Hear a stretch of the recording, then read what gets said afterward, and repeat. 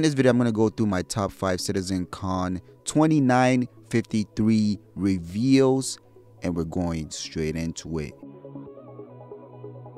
The number 5 for me is a tie between two super exciting updates to Star Citizen and its future. Resource management will change the way we play the game.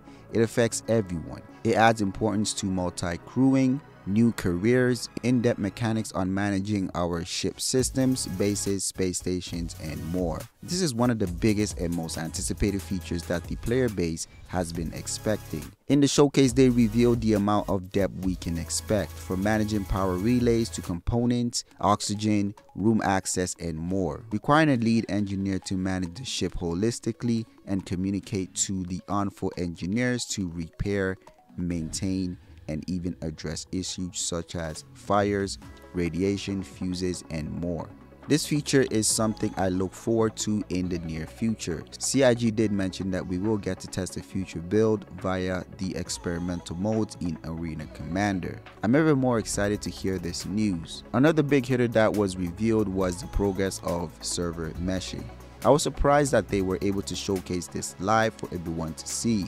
They shown multiple servers communicating to manage players and entities as they traverse through various zones managed by different servers. To see all this happen as the players interact with each other and objects was resounding. I cannot wait till this is out.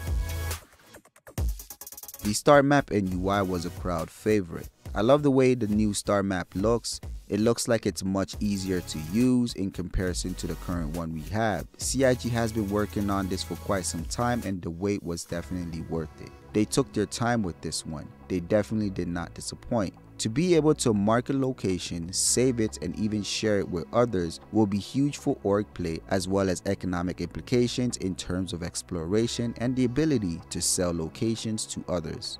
The FPS UI is so much more smoother, clean, and easy to understand. I love the way it looks and cannot wait to get my hands on this. Hopefully we get this in the PU sooner than later. One of the biggest announcements was the release of Pyro into the preview channel in October 31st. CIG has laid out the caveat that this environment is not for the faint of heart, but I don't think the player base will mind since we've been longing for this new system for so long. Looking at the demo shown in the showcase floor during the event, you can see that there are so much locations to visit and missions to do. I cannot wait to get involved with testing of Pyro in the preview channel. CIG did mention that there will be selection for those who can participate initially. These people will be the owners of the digital goodies pack, concierge, and those who have logged tons of hours in the PU. One of the biggest announcements for Star Citizen this CitizenCon was the base building announcement. CIG announced that they will begin development of base building in Q1 of 2024. CIG showed various buildings, structures, extractors, producers, and power generation. They showcased blueprint requirements, materials, and even vehicle required to build these buildings. We not only have access to build with the Frontier, but we can also build with the RSI Galaxy and also a small vehicle I forgot the name of. This keeps things inclusive as it allows solo players as well as orgs to be able to build their own bases. They'll mention land claims. You can decide to build in a more secure locations where taxes are high with AI security but low income potential, to locations with no security which are much more lucrative. Base building is a feature the entire Star Citizen community is looking forward to. The biggest review yet in Star Citizen history is Squadron 42 reaching the polishing phase. The gameplay trailer revealed by CIG blew the entire gaming industry out of the water. The tech, the graphics, the gameplay environment, all of it is unmatched and no other game comes close. The gameplay is super smooth, beautiful, and clean.